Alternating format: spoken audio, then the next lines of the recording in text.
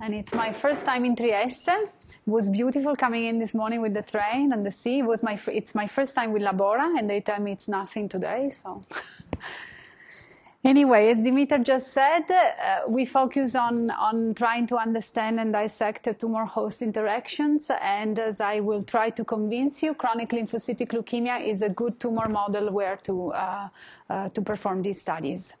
Probably you're very familiar with the disease, having Dimitar here, but just to remind you quickly, it is the most common leukemia in Europe and North America, and it is characterized by the chronic accumulation of a population of mature B cells. So diagnosis is extremely simple. You can see these mature-looking cells on a blood smear, and you just need 3 antibodies to make the diagnosis. They have B cell markers, and they also have CD5 on the cell surface.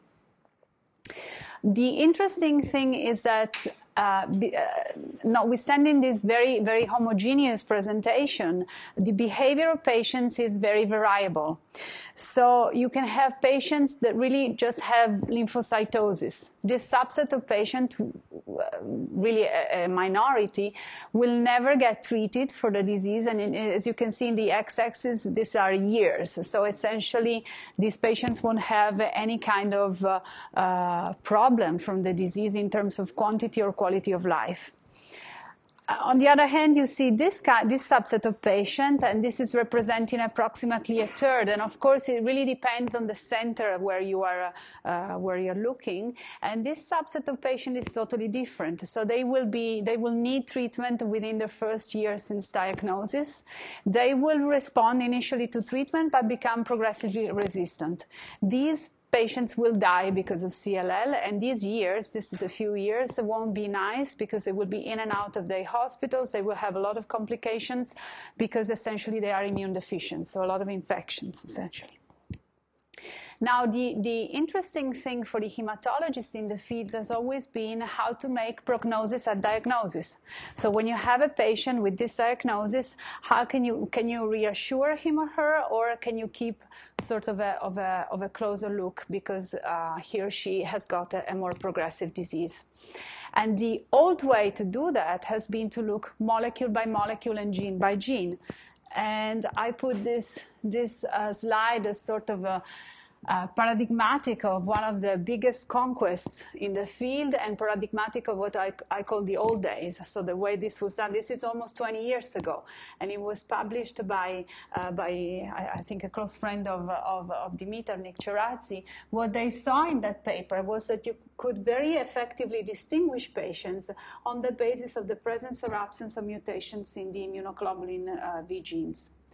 And as you can see from Kaplan-Meier curves, this was the presence of unmutated V genes was associated with a much more aggressive clinical behavior.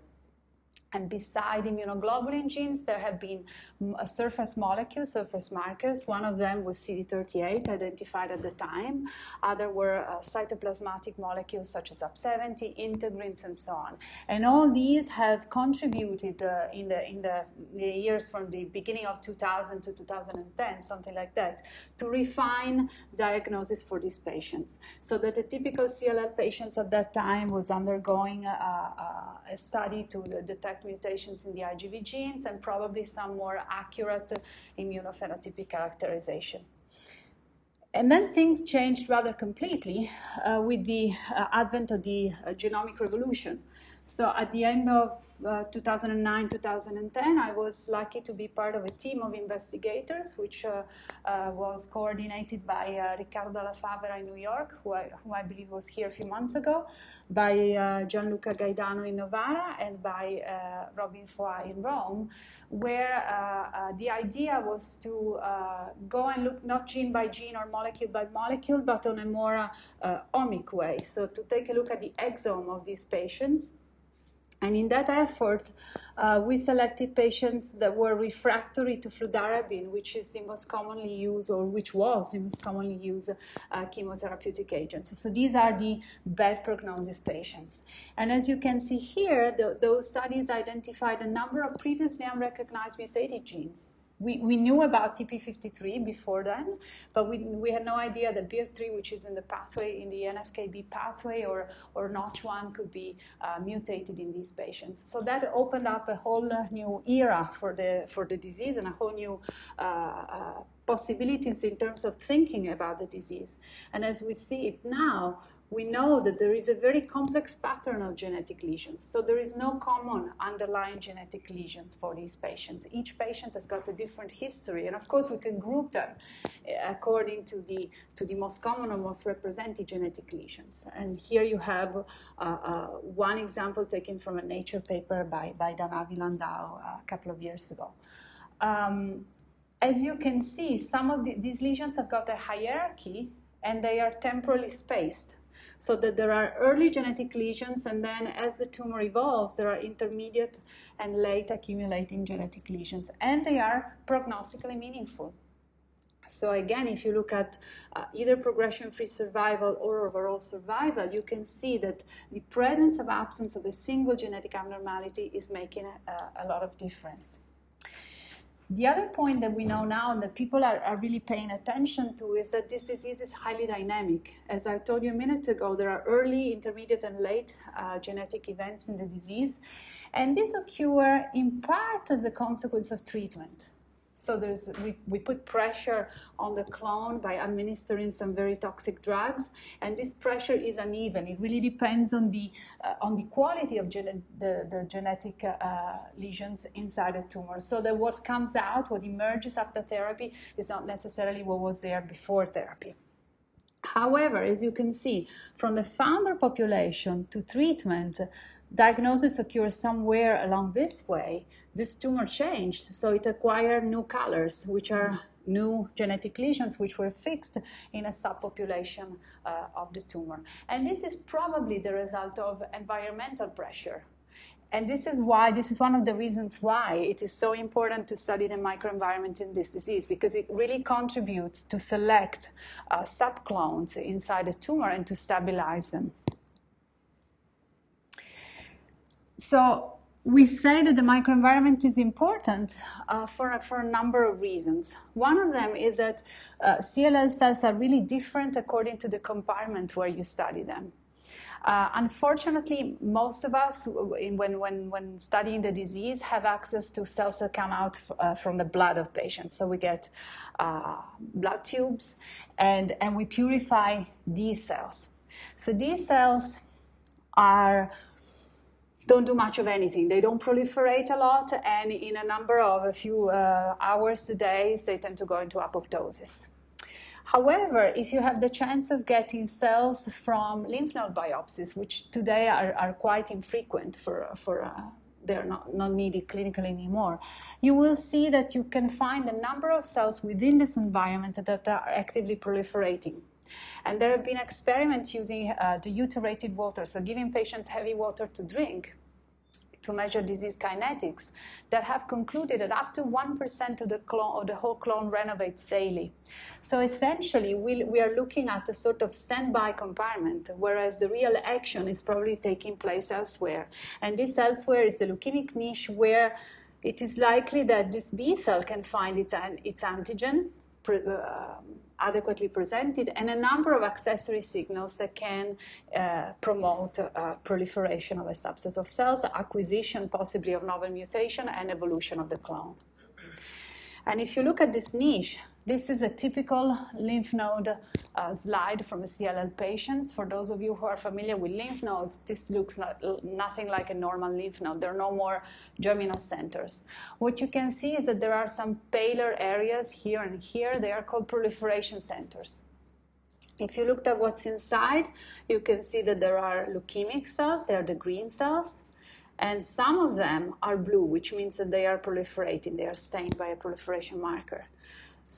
Many of them are surrounded by CD2 cells, and this was done with CD2 antibody, but they are also CD4 They are essentially helper T cells. There are a number of macrophages, and there are endothelial cells. And all these interactions have been studied in detail, and many of the players that at the molecular levels have been identified that sort of contribute to change the propensity of this cell to grow or to go into apoptosis. And there are bilateral exchanges going on between the different cell types.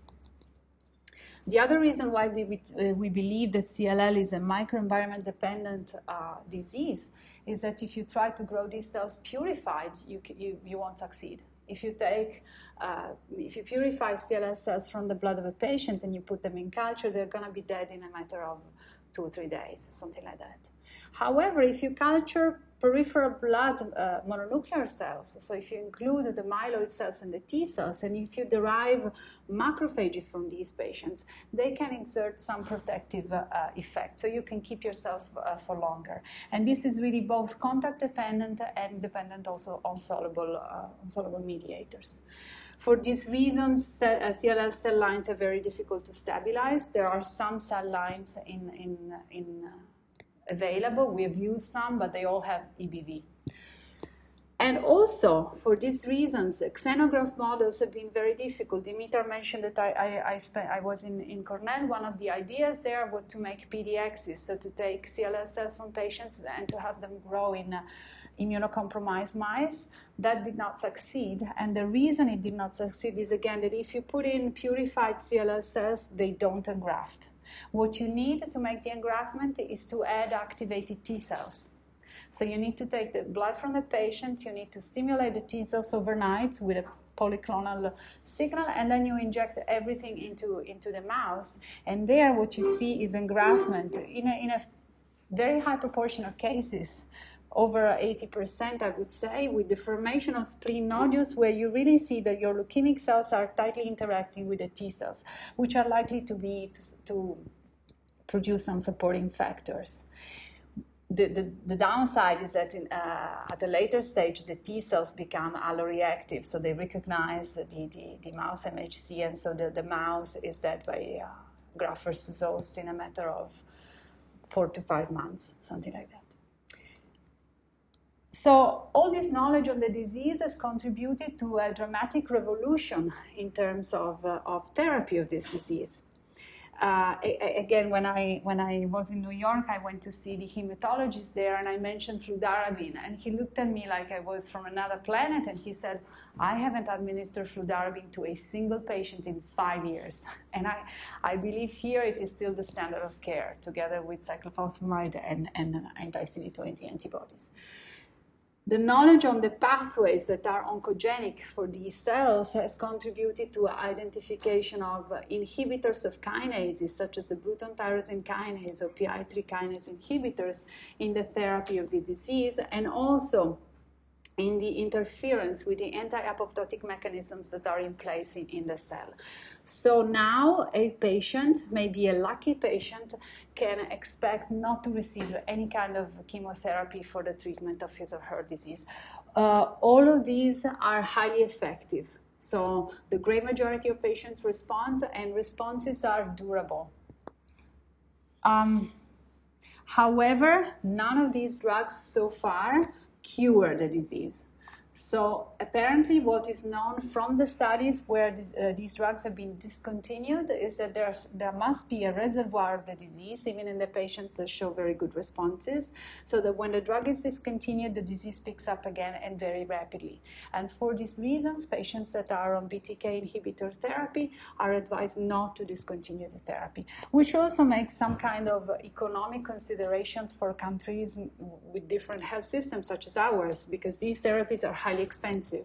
So to think of treating someone for 10 years, maybe 5 years even, with something that costs $150 per year is something that our national health system probably cannot afford.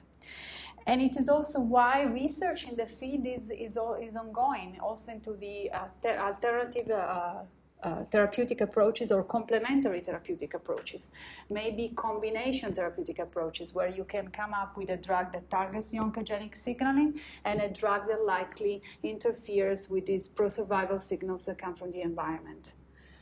So in this context, we've been interested in studying CLL interactions with the surrounding environment. And I have to say that my first project and my first interest in CLL was because of this guy called CD38, which has become now one of the most successful therapeutic targets in myeloma, by the way. Anyway, what I'm going to focus on today is the role of the Notch system in this leukemia. We know from these genomic studies, and this is the latest studies from the Spanish group Elias Campo, that approximately 20% of CLL patients have Notch1 mutations. It varies according to the patients that are considered. Of these, about 12–11% have a clonal mutation, whereas about the other half had either a subclonal mutation or a mixture of different mutations in Notch1. And if you look at the gene, so here is the way these studies are done. People measure what are called variant allele frequency, and if you can see here that there is a cutoff of 12%. The blue ones are considered clonal, and the yellow ones are considered subclonal. When you look at the genes, the Notch gene is huge, but the mutations really are clustered in two areas, essentially. One is the so-called PEST domain, and the other one is more recently discovered are mutations in the 3' UTR portion of the gene. These mutations matter in terms of prognosis for these patients. You can see here the progression-free survival and the overall survival. It's still unclear whether clonal or subclonal makes a difference, but in terms at least of treatment, both the clonal and subclonal perform significantly worse than the patients that are wild type. So supposedly it's doing something there. Now, let me just remind you a little bit about the Notch system, which is very, very complex. It took me a long time to understand it. On the cell surface, we have a heterodimer, which is composed of an extracellular domain, which is very sticky. It's full of sugars, and this is one of the reasons why antibodies for flow cytometries really don't work. Attached to it, there is the Notch intracellular domain, which is the transcription factor. So this is the domain that translocates to the nucleus, binds to a number of nuclear cofactors, and controls gene transcription. And the way the system is activated is dependent on a ligand. The ligand can be expressed on neighboring cells, even the same cell type. And the interaction with the ligand, which belongs to two families, the ICGEB family and the DLL family, starts a series of two proteolytic cleavages, which end up with a cleavage exerted by the gamma secretases, which releases the intracellular domain. The intracellular domain then translocates in the nucleus, does its job, gets phosphorylated by CDK8, ubiquitinated, and degraded. Now, the mutations in CLL are specific of the PEST domain, as I told you, which is the domain that is important for ubiquitination. So these mutations are considered to be mutations that impact on the stability of the molecule. So the predicted effect is that the molecule is going to stay in the nucleus for longer time, and so potentially the signaling pathway is going to be more active in these patients. So we approach the question of what does this molecule do in CLL. Actually, Francesca Ruga, who is the person that did all this work, by collecting a cohort of mutated and wild-type patients and comparing them. We tried to collect them as homogeneously as possible. This was a few years ago. It was 2012-13. We still didn't know about clonal and subclonal, so we just considered whether the mutation was there, could be highlighted. And we selected the patients for having the same kind of molecular markers, but with or without Notch1 mutations. And what we observed was that patients that had the mutation had signs of constitutively more active Notch signaling. So it was in agreement with the working hypothesis that when the mutation was there, the pathways was constitutively active.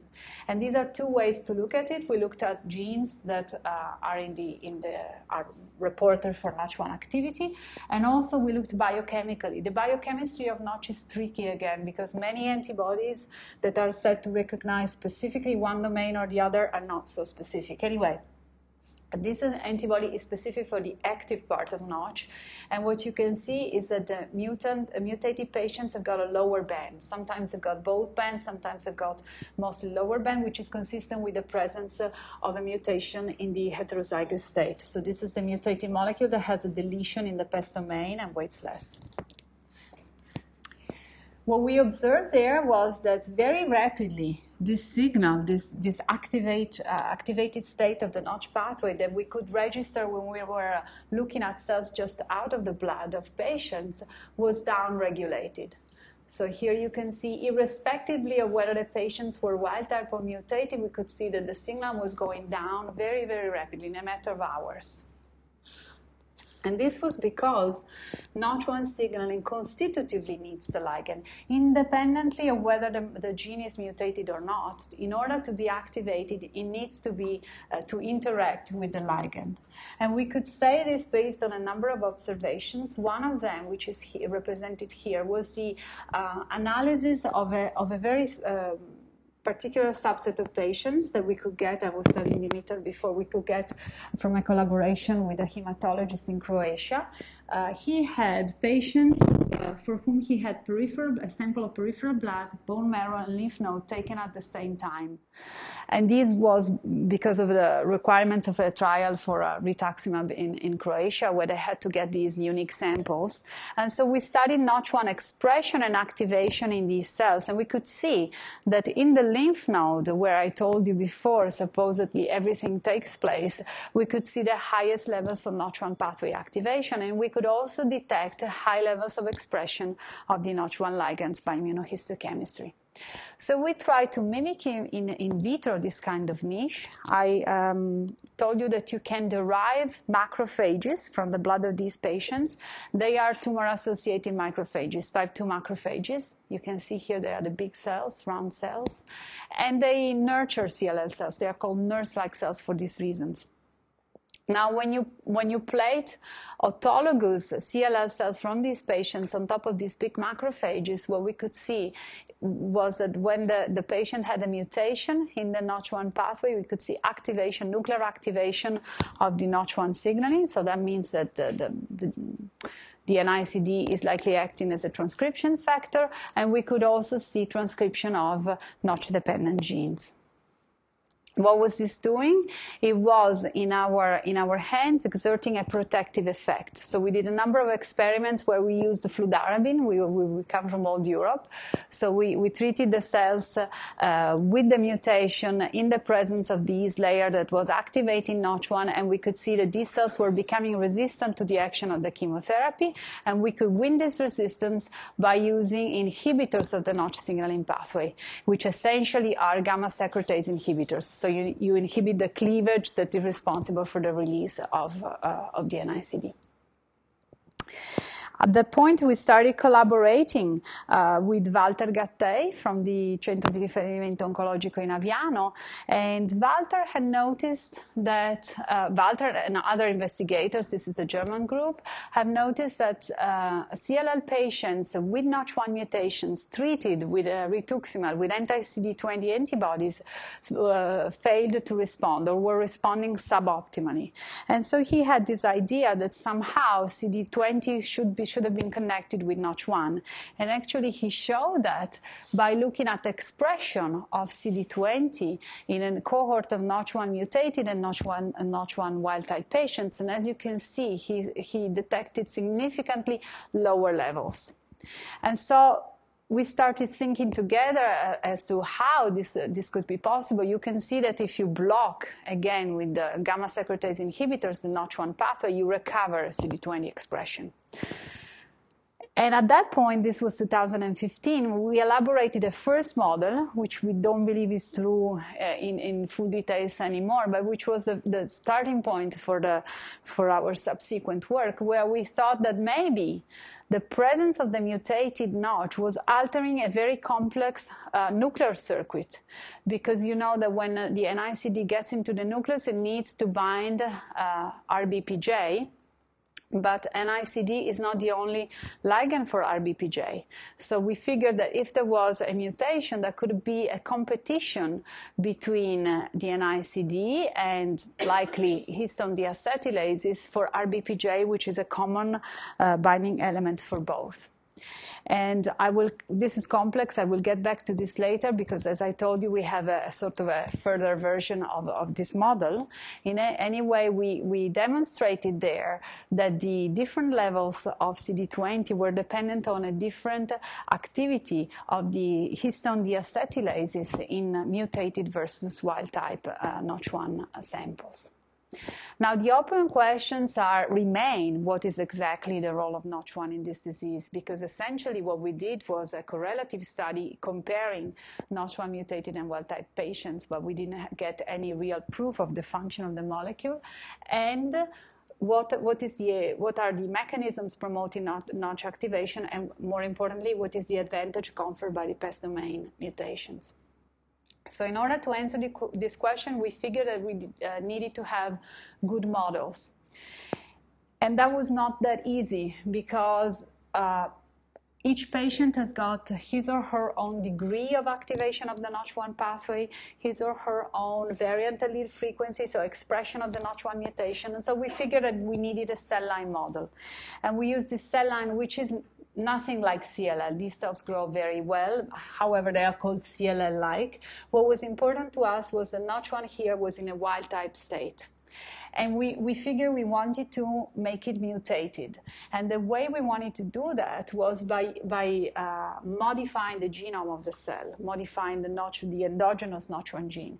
Because what we had noticed when working with the CD20 experiments was that the level of Notch1 in the cell, of the active NICD, was making a big difference. So that if you just pour in your cell loads of an ICD, you don't really get the real signature. You don't get the true signal, and that is probably because you alter too much the nuclear balances. And so in order to do that, Francesca started working with the zinc fingers. I don't know if any of you has ever worked with zinc fingers. It took us 1 year to figure out they don't work, essentially. Or maybe we're not good enough to make them work. So then the CRISPR-Cas technology came about, and we used that to modify the genome of these cells. So we used two approaches. One side, we transfected the cells with Cas9 with a guide to exon 2 of the gene, and that was to make a knockout cell. So we caused a stop codon in the second exon, and you don't get Notch1 on anymore, and we select homozygous cell lines. And then we again exploited the non-homologous enjoining mechanism to generate a stop codon on exon 34. So we directed the enzyme to exon 34. We generated a stop codon which is fairly similar in length to the physiological mutation appearing in patients. And to have a confirmation of what we were seeing, we used knockout cells, and we infected these cells with a construct that encoded the wild type or the mutant NICD. And we started studying these cells. The reason for this was that what we observed, and what I will show you later, is that the PES domain mutation still requires the activation of the ligand in order to function. So when you look at the cell line in vitro, you would need to have continuous supply of the ligand in order to see the system activated. Whereas here, you just infect with a virus that encodes the active portion of Notch1, so you get a ligand-independent system.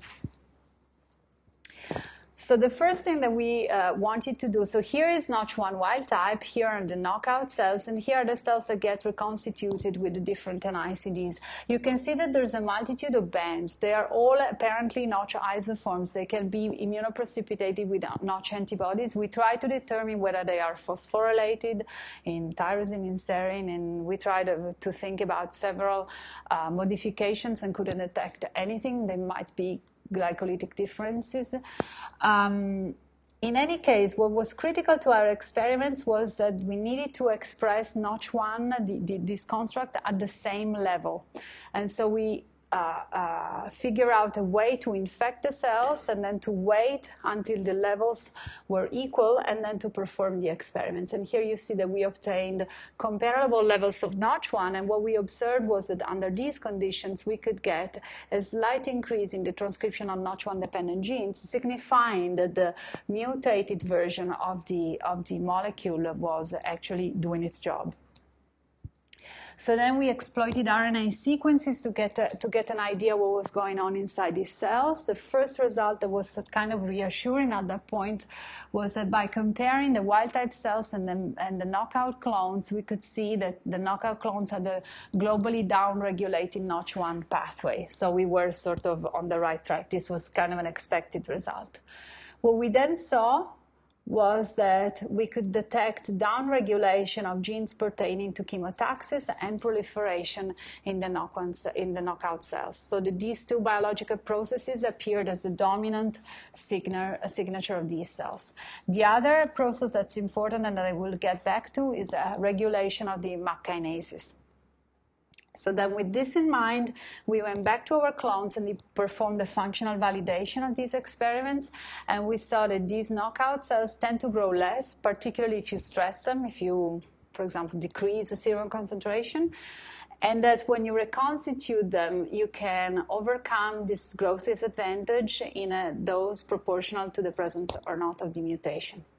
The other thing that we observed was that the knockout cells could not migrate very efficiently in response to CCL19 chemokine, and this was again reconstituted by transfection of the wild type and even more of the mutant construct. This was due to the fade response of knockout cells to CCL19 was likely due to severely compromised expression of its receptor, the CCR7 receptor, which then compromised the ability of the cells to respond to the chemokine. You see here that CCL19 induces activation of the MAP kinases and, importantly, activation of STAT3. This is completely lost in the knockout cells, and it's partly recovered both in the wild type and in the mutant cells. Now, why is this? I will try to make a long story short and we'll go to the conclusion. We believe that this is because there is a differential regulator of this gene, which is called DUS22, and which is a negative regulator of the MAP kinases. So essentially what we believe is that the absence of Notch1 induces upregulation of this negative regulator of the MAP kinases, and this impairs chemotactic responses and growth. As you can see here, this is the expression of the DUS22 molecule in the wild-type cells, in the knockout cells, and in the reconstituted cells. And you can see the knockout cells are the ones that have by far the highest levels of DUS22. DUS22 is a tumor suppressor. It has been described as expressed by different kinds of tumors, and it's connected both to downregulation of phosphorylation of the MAP kinases and also downregulation of STAT3. Importantly, STAT3 directly controls the expression of the CCR7 receptor, and so this overexpression of this could explain our results of fade CCR7 expression and fade chemotaxis. We validated these results essentially by doing two things. We first overexpressed DUS22 in the wild-type cells, and when we overexpress the molecule, STAT3 phosphorylation decreased, CCR7 expression decreased, migration decreased. On the contrary, we took the knockout cells and we silenced DUS22, and what happened was that STAT3 phosphorylation increased, CCR7 expression increased, migration increased. So this was kind of a validation of the hypothesis, and then we asked why was that? And the answer lies in the epigenetic regulation of this gene. So what we observed was that the ratio between the methylated and unmethylated promoter of this gene was altered in the knockout cells. So the knockout cells had more DUS22 because the promoter was less methylated. And we validated this by using a demethylating agent. This is azacitidine. So essentially, you decrease methylation, you increase expression of DUS22, and then you decrease, again, CCR7 and chemotaxis, as well as responses to DAS22. So this is the model. This is the evolution of the model that was in the other slides. We think that there is a competition, that RBPJ is sort of the needle of the scale, I would say, in Italy. So it can shift, it can bind both the NICD and HDAC. In a situation when there is no NICD, HDAC and RBPJ are bound. And in this situation, the methylating enzyme, the DNA methyltransferase 3A, it cannot bind HDAC and it becomes unstable. Whereas when we have the NICD, the HDAC gets displaced, it goes and binds the NMT3A, stabilizes it, and they become active in methylating gene promoters and in suppressing expression. This was validated by immunoprecipitation and chip analysis. So by immunoprecipitating the NMT3A, we showed that the amount of HDAC was significantly decreased in the knockout cells. And we also showed that the DNMT3A was bound to the promoter in the wild-type cells and in the cells that were reconstituted with the wild-type and mutated NICD, but significantly less in the knockout cells. Now, this is all very well in a cell line that is, as I told you, very CLL-unlike. At this point, we asked what was going on in patients. And we were lucky enough that we were in the United States. There was a primary CLL center, so the clinicians there were seeing a lot of patients, and many of these patients were in poor conditions. So many of them had got Notch1 mutations. We could put together a cohort of more than 100 patients with Notch mutations, and there we performed our quantitative analysis to determine whether the mutation was clonal or subclonal using the cutoff of the Nature paper that I showed you before. What we observed was that there was a negative correlation between the expression level of the tumor suppressor gene and the presence of and the clonality of the mutations. And here you can see that normal B cells have got the same amount of DAS22 as the patients that have the mutation at the subclonal levels, whereas the patients that have a clonal mutations have got significantly decreased levels of DAS22. And if you study DAS22 expression according to other clinical molecular markers, you can see that it's always the patients that have the worst prognostic markers that express the lowest levels of DAS22. Those that lack mutations in the IGB genes, those that have a more advanced disease stage, and those that got treated. Then we looked at some patient stories, patient by patient. This one is, I think, the most interesting. Here you see on the same graph the representation of the allele frequency, so the representation of Notch1 mutation and the expression of DAS22. And for example, if you look at this patient had a subclonal mutation in May 2014 and had very high levels of DAS22. Then here, I think it's a he, progressed in February 2015 and again in January 2016, and concomitantly the levels of DAS22 fell in his leukemic cells. And the same was true for other few patients that we could study on a dynamic level. Now again, also in patients, it appears to be a problem of methylation of the promoter, because if you look, patients that have high DAS22 expression have got a lower level of methylation of the promoter, and there's again an inverse correlation. What is more interesting to us is that patients that have low expression of the tumor suppressor have got a constitutively higher phosphorylation of STAT3, have got a higher expression of CCR7, and ultimately have cells that migrate more, that move better. So, but let's look back to our original model. We wanted to create a cell line that had the mutation incorporated in its genome. And this is a cell line, and as I told you, when you study it when you take cells that are in the culture, you don't see any kind of difference. You see that the Notch1 expression levels are the same, and you see the genes that are involved in them, that are under the control of Notch1, are not differentially expressed between the knockout and the mutated. However, if you culture these cells on a layer of cells that express the ligands, both jagged1 and DLL1, you can see that cells that have the mutations display activation in as much the same way that we could see in patients. So you get the two bands. These are, again, heterozygous mutations. And what is more interesting is that this activation persists for longer time. So it proves the working hypothesis that the mutation impacts on the stability of the molecule inside the nucleus. This is a cleaved notch. So the way you do this experiment, you co-culture the cells on the ligand, and then you remove them from the ligand, and you chase them over time, 3 hours, 8 hours, 24 hours. When you do this with wild-type cells, after 3 hours, in the absence of the ligand, activation is almost all gone. When you do it with a mutation, you can still detect an activated band, even dimly, at 24 hours. And when you look at the expression of the reporter gene, you can see that it's significantly higher in the PES domain, in the PES mutated cells, and it again stays higher for longer time. Our hypothesis is true also in this context in terms of expression of DAS22 and again expression of the CCR7 gene.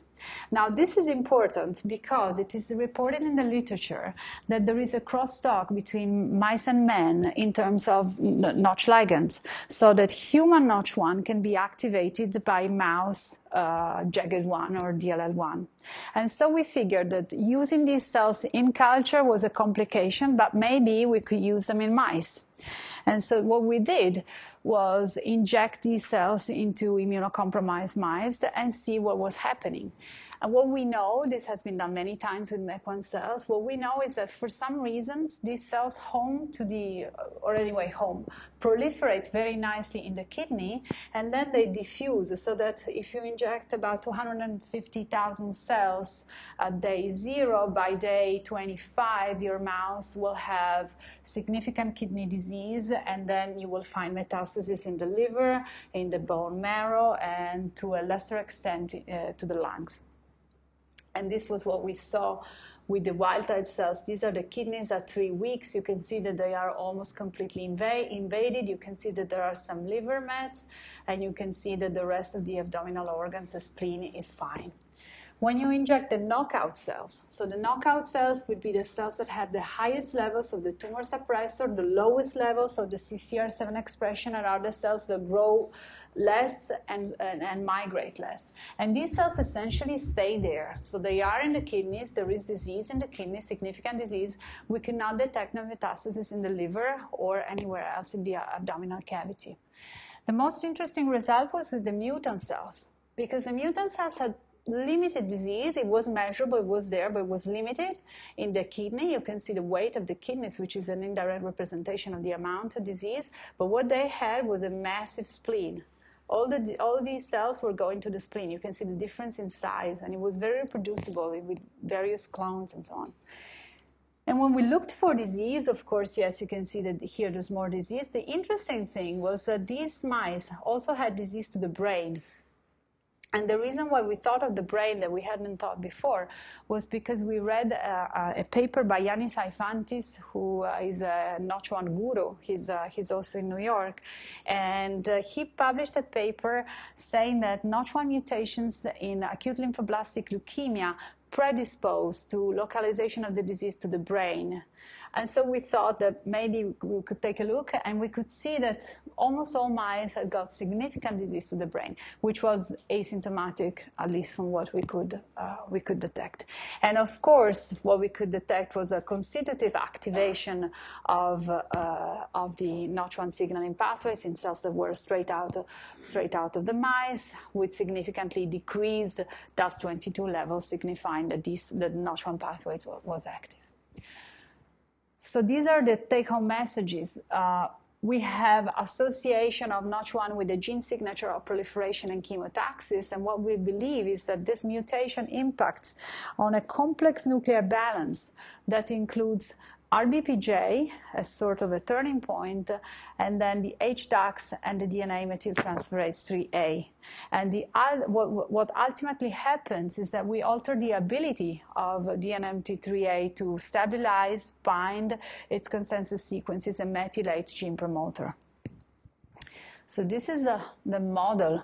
This would be a wild-type cells. You have the right amount of NICD, and you have, and this turns in a fine-tuning of gene expression. When you come in with a mutant Notch1, you alter this balance. There's significantly more NICD. And that means that the HDAC is displaced from RBPJ, and all the HDAC1 can bind and stabilize the NMN33A.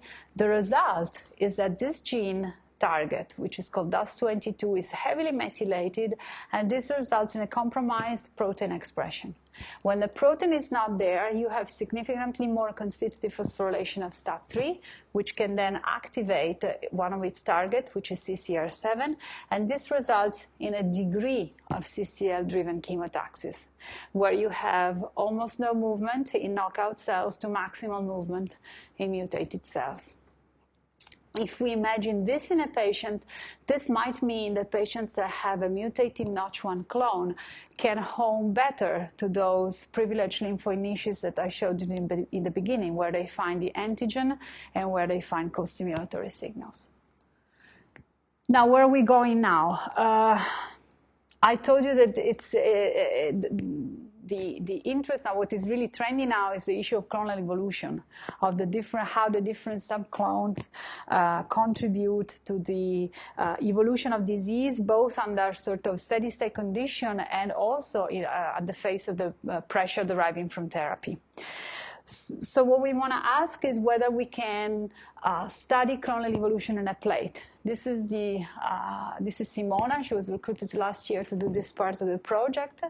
And what she did was, the first thing she did was to color these two cells, the wild type and the pest, which are really our comparisons, to make them both red and green.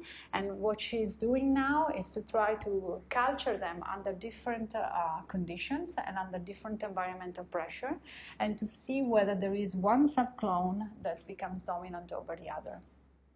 She has done a few preliminary experiments, and what we see simply by culturing on ligand-expressing cells, and what is interesting but still very much to be confirmed, is that we get a significant advantage of the pest, of the cells with the pest domain mutation over the wild-type cells over a period of a week, more or less. And this you see the activation of the Notch1 dependent pathway, which can be effectively shut down by the Notch inhibitors. Now, when you go in mice, so when you mix these two cells, you put them in animals, again, you confirm that the cells that are in the spleen are almost exclusively the mutated cells, whereas you don't see cells in the spleen when you use the wild-type cells. So I started by saying that this was an idea, that this project started to see whether there was some way of combining drugs. To be frank, I'm not considered an optimistic person, so maybe it's because I'm a pessimist. To be frank, I don't think that there is a future for notch-based therapies in CLS, simply because, as we were discussing with Dimitar, there's too much offer at present for this disease. So there are very effective drugs, and there are many drugs, so that if you have a patient that fails one, you still have a couple of options. So I'm not sure that there's anyone that would like to invest on this and to do the clinical trials and so on. However, a significant fraction of patients, by significance I mean 10 to 12% of patients, over the course of their disease will get a transformation of the leukemia into a diffuse large B-cell lymphoma. And that is a critical event, because then the therapeutic options are far more limited and clinical responses are really reduced. So when a patient experiences this, which is called Richter transformation or Richter syndrome, it's almost invariably a fatal complication of the disease. What is interesting is that about a third of these patients have got Notch1 mutations. And you can see that there is a progression in the representation of the mutations with the severity of the disease. So maybe this can be a good model where to study Notch1 effects, and most importantly, where to determine whether inhibiting the Notch1 pathway can be therapeutically meaningful. Last, so I already introduced you to the two girls that did the job. One is here and the other one is here. She's a more recent adjunta. Then we have Branimir, who went back to Croatia, to Zagabria. And all the RNA sequencing data were done by Salvatore Oliviero, and Roberto Piva helped us with the Cas9 experiments. And Gianluca Gaidano and Davide Rossi are very long time collaborators. They provide us with patient samples together with Rick Furman in Cornell. And thank you for your attention.